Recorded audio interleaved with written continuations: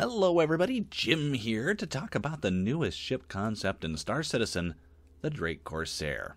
I know it might be hard to tell since you can't see my face, but I'm pretty excited about this ship. I love this concept, and it's the first time in a very long time that I kind of wanted to crack open my wallet and whip out some fresh cash for this game. Fortunately, I don't have any. Touch that bullet. Oh man. Seriously though, I'm going to keep this short because I fully intend to do a without the numbers video on this ship.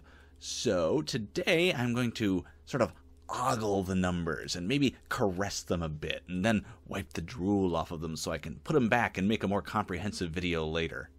Let's start with the elephant in the room. Ooh, them hard points. Obviously, the main selling point of this ship is the firepower. I believe the technical designation for this kind of firepower on a ship this size is like big old honkin' blasters, because it's got a lot of firepower. When I looked at the stats page, I was sure it had to be wrong. 4 size 5 hard points, 2 size 4 hard points, 3 turrets with 2 size 2 weapons each, and 8 size 3 missiles. I mean, holy crap.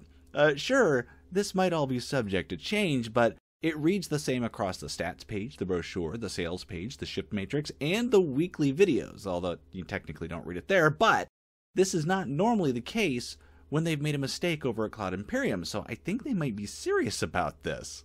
Just to put all of that into perspective for people who don't really know what those numbers mean, I generally one-shot light fighters with 4 size 4 guns on my favorite ship, the Starfarer Gemini.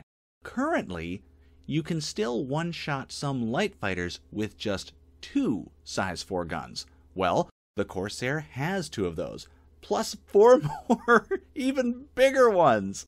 I mean, it's a lot of firepower. If you select a loadout for maximum punch, then hit with all of them on a single ship, you can probably one-shot most medium fighters and maybe even some multi-crew ships. I mean, so long Super Hornets. Kabloom. Then there's the missiles. 8 of them. Assuming they hit, they'll probably ruin a heavy fighter, and they might put the fear into some medium multi-crew ships. I don't really care for missiles myself, but they definitely give an opponent something to think about, so they're always worth some consideration. Those 3 turrets, they aren't all that special size-wise, but 2 of them are side-mounted. Now, I don't know how effective they will be. They'll probably be garbage, but they are guaranteed to look awesome. Frankly, I don't even care if they're useful. I've been saying for years that I wanted a turret that felt like shooting out of my bedroom window. Well, that's exactly what these look like. Are they stupid? Yes! Do I care? Not even a little. I want them. I want them in my life.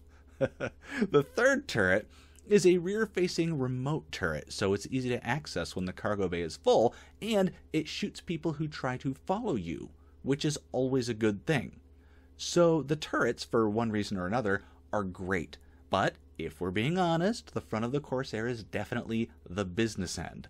This, in short, is a ship that insists other ships get out of its way. The inside has 4 separate crew cabins, which isn't something you normally see in a medium multi-crew ship, and it is something that I particularly like, even if those cabins are Spartan. There's a nice mess area, a pooper, a cargo area that can carry 72 SCU of crap, or it can carry a land vehicle like a rover, a cyclone, or even a couple of hover bikes, though they don't come with the ship. The cockpit is specially designed to make sure the pilot and co-pilot both have a nice view, and, best of all, everything inside is Drake branded, so it's going to look a bit like the Caterpillar in there, which is my favorite interior in the game. Yes, I like that interior even better than the Starfarer Gemini, because the Caterpillar reminds me of the Millennium Falcon. Also, if you look closely, there is this area, which is probably the engineering section, and it's got all of your components in one place. And then there are these areas, which they didn't even bother to label. I wonder what those could be for. Well, it must not be important. We'll see if we can figure it out by the end of the video. Also, I think the outside looks fantastic. Like the Carrack, The Corsair has all of those pointy bits and angled wings. There's also a touch of asymmetry to the wings that gives it a nice off-balance feel without totally changing the balance in terms of weight and air resistance in the actual game. The surface of the ship is standard Drake exposed metal and bolts, which, to me, really makes it feel like a spaceship.